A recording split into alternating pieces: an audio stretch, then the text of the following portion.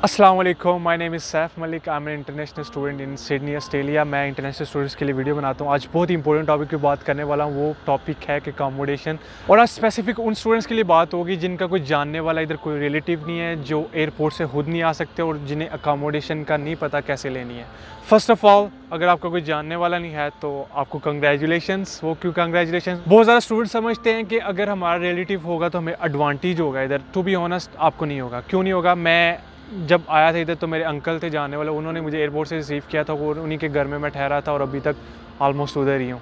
तो जितनी भी यूनिवर्सिटीज़ हैं सिटी में ही होती हैं। और प्रॉब्लम ये होती है कि जितने भी हमारे रिलेटिव्स होते हैं वो सिटी में से बहुत दूर रह रहे होते हैं, क्योंकि कोई पाकिस्तानी और कोई इंडियन इतना माइगल हाल नहीं है कि सिटी में अपना घर ले सके, क्योंकि सिटी में घर की प्राइजेस बहुत ज़्यादा हैं, ऑलमोस्ट 5 to 6 टाइम्स ज़्यादा है एज़ कम्पेयर टू सिटी से बाहर। तो जितने भी पाकिस्तानी इंडियन है जब भी अपना घर लेते हैं वो सिटी से बाहर लेते हैं, और आपका कोई भी रिलेटिव होगा तो वो सिटी से दूर रह रहा होगा। जब आप आएंगे तो आपको डेफिनेटली वो सिटी से दूर रहना पड़ेगा और आपको हर रोज़ाना ट्रैवल करके जाना पड़ेगा अपनी यूनिवर्सिटी पे। मैं जब आया था मुझे 1 घंटा ट्रैवल करके जाना पड़ता था यूनिवर्सिटी और 1 घंटा आने में लगता था। एडवांटेज ये होता है कि बहुत ज़्यादा स्टूडेंट समझ रहे होते हैं कि अंकल जो उनसे हमारे यहाँ जो हमारे सिटीज़न है तो वो जॉब में हमारी बड़ी आसानी से हेल्प कर देंगे या बड़ी इजीली हमारी जॉब लगवा देंगे। ये बहुत बड़ा मिथ है, बिल्कुल ट्रू नहीं है। सिटीज़न बंदा स्टूडेंट की कभी हेल्प नहीं कर सकता। वो क्यों नहीं कर सकता? क्योंकि वो इन स्टेप से गुजर चुके होते हैं। उन्हें नहीं पता कि पीआर किस कोर्स में है, पीआर के पॉइंट्स बढ़ गए हैं कि कम हो गए हैं। ये दूसरे नंबर पे उन्हें वो फुल टाइम वर्क कर रहे होते हैं और उन्हें नहीं पता कि पार्ट टाइम जॉब्स कहाँ हैं। वो आपको फुल टाइम वर्क में दिलवा सकते हैं लेकिन पार्ट टाइम जॉब्स नहीं दिलवा सकते। और सबसे एक इम्पॉर्टेंट चीज़, अगर आप एक सिटीज़न के साथ रह रहे हैं और एक ग्रुप ऑफ स्टूडेंट्स के साथ रह रहे हैं, आपको ज़्यादा चीज़ें सीखने को मिलेंगी जब आप एक ग्रुप ऑफ स्टूडेंट्स के साथ रह रहे हैं। और ऑलमोस्ट मुझे 1.5 साल हो चुका है, ये मैं आपको अपना पर्सनल एक्सपीरियंस बता रहा हूँ। कोई बंदा आपके साथ ये बात शेयर नहीं करेगा, लेकिन मैं आपको बहुत डीप एनालिसिस बता रहा हूँ जो मैंने आपको बातें बताई हैं। अगर आपको कोई जानने वाला नहीं है तो कंग्रेचुलेशंस। अब बात करते हैं कि अगर आपको कोई जानने वाला नहीं है तो एयरपोर्ट से कौन पिकअप करने के लिए आए और अकोमोडेशन कैसे लेनी है। सबसे पहले मैं एयरपोर्ट पिकअप की बात कर लेता हूँ। जितनी भी यूनिवर्सिटीज़ में आप आते हैं, हर यूनिवर्सिटी आपको एयरपोर्ट पिकअप की ऑप्शन देती है।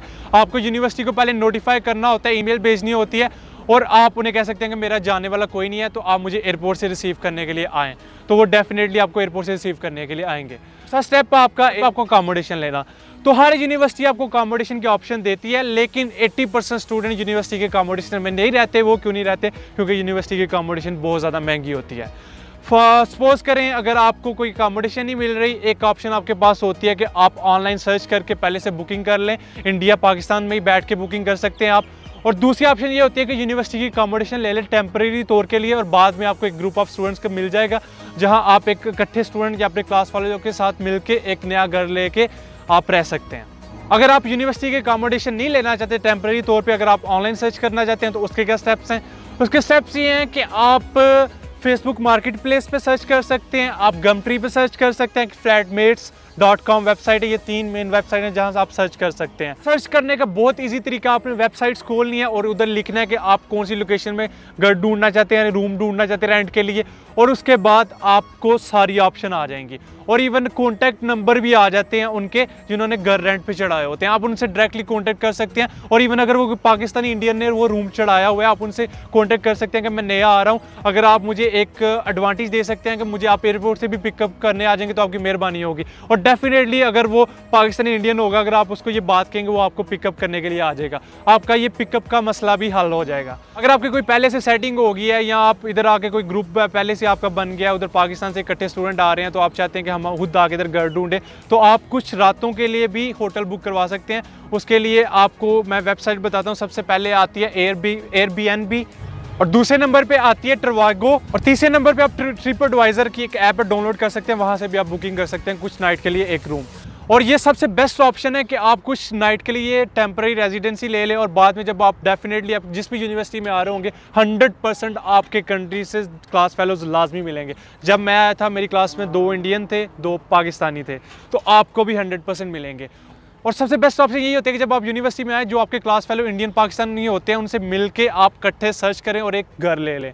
और घर लेने का तरीका बहुत ईजी है, जब आप आएंगे आपको पता भी चल जाएगा, लेकिन मैं आपको एडवांस में बता देता हूँ। घर लेने का तरीका ये है कि आप उसके लिए भी डिफरेंट वेबसाइट्स हैं। सबसे पहले एक सबसे अच्छी जो वेबसाइट है वो realestate.com है। दूसरे नंबर में मैं आपको घर लेने के लिए एक बहुत ही ज़बरदस्त ऐप बताऊँगा, बहुत ज़्यादा लोगों को इस ऐप का नहीं पता, वो उसका नाम है domain.com.au। आप इसको डाउनलोड कर सकते हैं प्ले स्टोर से। आपको बस लोकेशन डालनी है जहाँ आप घर लेना चाहते हैं रेंट के लिए। वो ऐप किस तरह वर्क करती है कि आपको बस लोकेशन डालनी है जहां आप घर में रेंट लेना चाहते हैं, आपको सारे घर आ जाएंगे। जितने भी एजेंट है अपनी सारी लिस्टिंग उस ऐप में डालते हैं और वो बहुत इजी है, ना आपको एजेंट के पास जाने की जरूरत है। बस डोमेन में आपको सर्च करना, अगर आपको घर अच्छा लगता है आप डायरेक्ट एजेंट को फ़ोन करते हैं और उससे निगोशिएशन करके या आपको घर पसंद आता है इंस्पेक्शन करके ले लेते हैं। अब लेने का तरीका क्या है, डॉक्यूमेंट्स क्या चाहिए। सबसे पहले आपकी क्रेडिट हिस्ट्री होनी चाहिए। क्रेडिट हिस्ट्री क्या है कि आपकी सैलरी आनी चाहिए या आपका सोर्स ऑफ इनकम होना चाहिए कि आप अपना किराया अफोर्ड कर सकते हैं। आप अपनी बैंक की ट्रांजैक्शन भी दिखा सकते हैं, अगर आपके घर से पैसे आ रहे हैं वो भी ट्रांजैक्शन चल सकती है। बहुत ज़्यादा स्टूडेंट्स को कन्फ्यूजन होती है कि हमें लीज नहीं मिल सकती अगर हम कोई इधर जॉब नहीं कर रहे। ऐसी कोई बात नहीं है, आप अपनी ट्रांजैक्शन दिखा सकते हैं बैंक की, ये देखें मेरे पास इतने पैसे हैं बैंक में और मेरे इतने आते रहते हैं, मैं इतने ईजिली अफोर्ड कर सकता हूँ।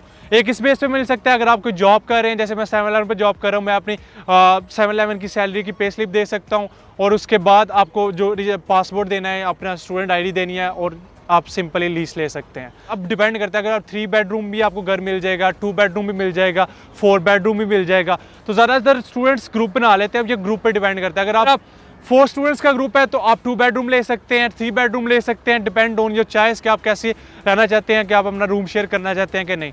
और ज़्यादातर स्टूडेंट क्या करते हैं कि 5 बेडरूम ले लेते हैं, क्योंकि वो जितना ज़्यादा बड़ा घर होगा वो उतना ज़्यादा सस्ता होगा और जब आप उसे डिवाइड करेंगे तो पैसे बहुत कम आएंगे। और ज़्यादातर स्टूडेंट यही करते हैं, 90% स्टूडेंट्स यही करते हैं कि ज़्यादा बड़ा घर लेते हैं। कोई 8-8 स्टूडेंट इकट्ठे रह रहे होते हैं 5 बेडरूम में और वो सारे डिवाइड कर लेते हैं किराए को, और उनका किराया $75 पर वीक भी आता है।